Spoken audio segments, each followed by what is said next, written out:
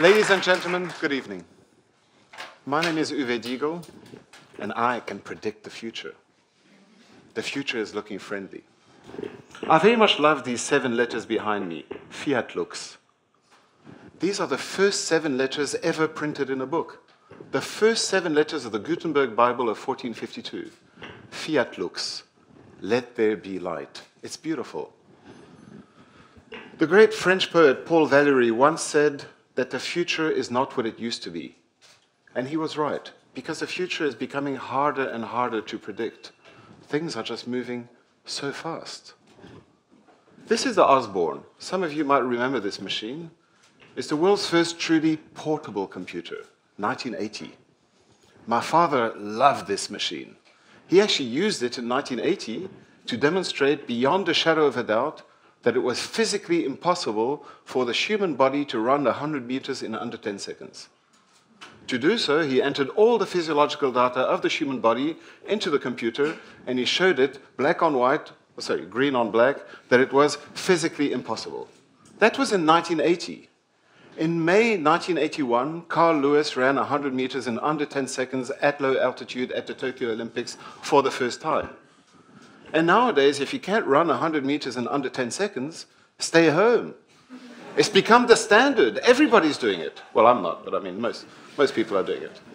The reason for this is that we, as beautiful human beings, are constantly chasing the next blue ocean, constantly trying to make things better, constantly breaking records. And this is going to change the world around us.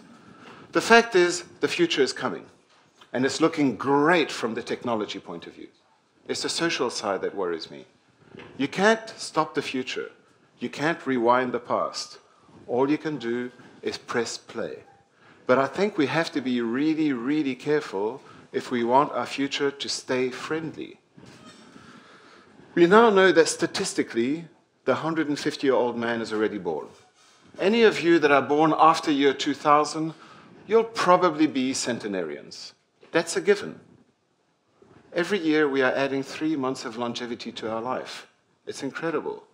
And each one of these wonderful people today is generating about 500 megs of data per day. That's incredible.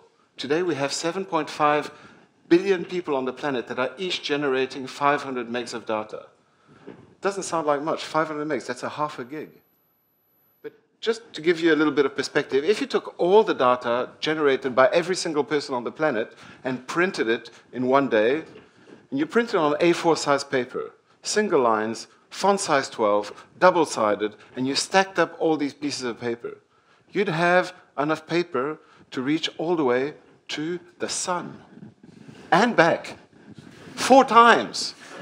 That's how much data is generated in one day. And that, ladies and gentlemen, is going to be the biggest revolution. Because mark my words, we are sitting on the edge of a revolution. This is us. In the next 10 years, 7 new technologies will arrive that will completely change the future of mankind. These technologies were science fiction a few years ago, but are now an absolute certain reality.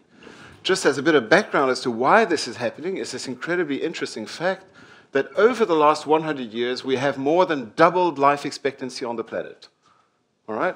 As I said earlier, every year we're adding 3 months of longevity to our life. This is going to create an incredible amount of old people. We have to be really careful if we want it to work out for all of us. So in year 0, 2,000 years ago, there were about 200 million on the planet. 200 million people. That's very little. That's like the population of Pakistan living on the whole planet. 2,000 years ago. And in fact, population grew really slowly. It took until year 1790 to reach a worldwide population of 1 billion people. Then came the Industrial Revolution of the 1840s, and it started climbing incrementally. And when I was born in 1965, yes, I know, I'm very old, 1965, there were 3.5 billion people on the planet. So in my life of 50 years, we have now more than doubled it to 7.5 billion people. Yes, there's 7.5 billion people living on our beautiful planet today. And that's crazy.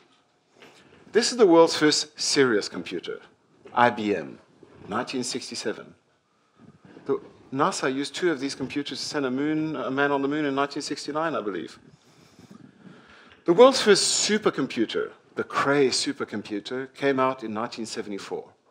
By supercomputer, I'm talking about a computer with infinite power. You can basically run a country with a supercomputer. Until a few years ago, there were only a few supercomputers in the whole world.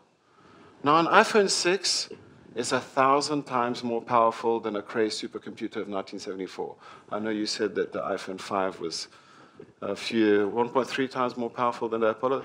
iPhone 6, 1,000 times more powerful than a Cray supercomputer. Now, you just imagine what this is going to do. You have 7.5 billion people that have in their hand the incredible power of a device that's 1,000 times more powerful than a Cray supercomputer of 1974. Imagine what that's going to do to medical research, to the speed of development. Unfortunately, most people are now using this incredible power for Facebook or for Tinder. But I'm hoping that one of these days we're going to start putting this power to better use. We have to go back a little bit, because to really predict the future, you have to understand what happened in the past. This is the world's first known photograph of a measurement of blood pressure. 1907, Hospital of La Pitié-Salpêtrière, Paris. It's barely 100 years ago. The moment is elegant and photogenic. It's not at all banal. Look, notice the fact that there's 14 doctors around the patient just to measure something as silly as blood pressure. Indeed, in 1907, the measurement of blood pressure was considered to be a highly important and clinical medical procedure. Just imagine now that barely 100 years later, we are about to issue technology where we will inject your arteries with nanorobots that will feed off the plaque and the cholesterol, cleaning your arteries like vulgar toilets. This is now a certain reality. Nanotechnology is coming, and it's going to change many aspects of modern medicine. And what about DNA? DNA is the instruction book for writing life. We have now deciphered the alphabet for DNA. So the next step is for us to start using this alphabet to write new life, to eliminate diseases before they even arrive, forever. And there's 3D printing from stem cells. That's also coming. Can you believe that in the next few years we will be releasing technology that will allow us to print complex organs from stem cells? This was science fiction a few years ago, but it's a near reality. There's a program in Israel where they're printing a liver from stem cells. I've seen a program in Russia where they're printing a heart from stem cells. Again, science fiction? I think not. It's coming. And robotics. I mean, what's happening in robotics is just simply extraordinary.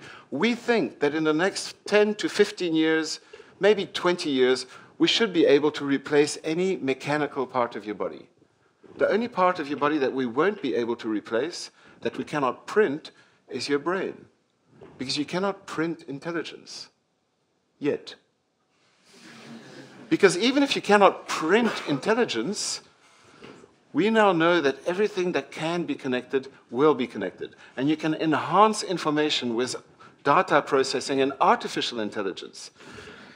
Whether it's a house, a blood pressure monitor, a computer, or a car, if it can be connected, it will be connected, because connection has now entered into our mores and our expectations as end users. When you buy a computer, you don't ask, will my computer have internet? Duh, of course it will. In the next 5 years, anything that can be connected that isn't connected will be considered to be a medical antique.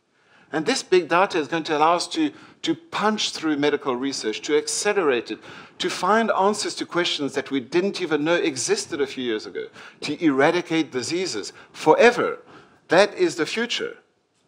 So we now know that we have these incredible 7 technologies which are coming: big data, artificial intelligence, DNA, nanotechnology, 3D printing of body parts, robotics, stem cell therapy. Can you imagine a very near future where there'll be no more cancer, no more diseases, no more death?